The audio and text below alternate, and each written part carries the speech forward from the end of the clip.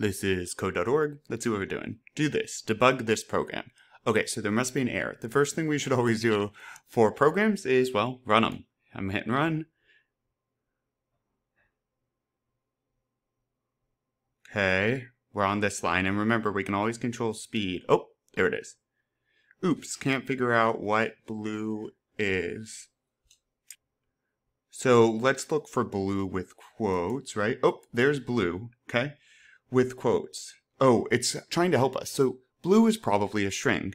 It's not a variable, right? Because a variable has to be declared. So if this is not a variable, we need quotes around it.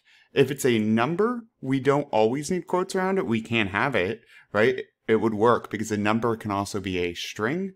However, if it is a variable, we don't want quotes around it. But it's not a variable. We never declared this as a variable, so it must be a color. So therefore, since it's just that, it's not a variable, we need quotes around it for it to be a string. Okay, and then let's see. Now let's check if that fixes it. And we can control the speed, but watch the yellow highlight for it to go through. Whoop, and no errors. Awesome, that one wasn't too bad. Let's keep going.